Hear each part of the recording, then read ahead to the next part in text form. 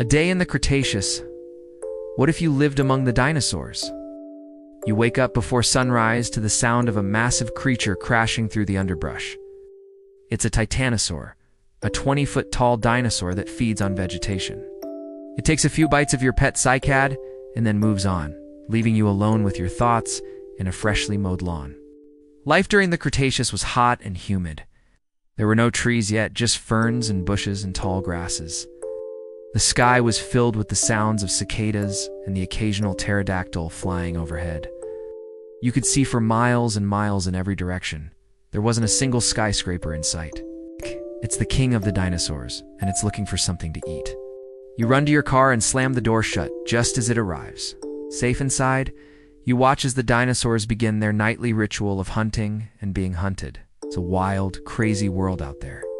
But for now, you're safe in your car. And that's all that matters. You spend the day looking for food. Maybe there's a fish in the river that you can spear with your trusty otlittle. Or perhaps a juicy fruit will fall from a tree. You'd have to be careful though, because if it's a bad harvest season, starvation is not uncommon. As the sun begins to set, you hear the telltale roar of a T-Rex.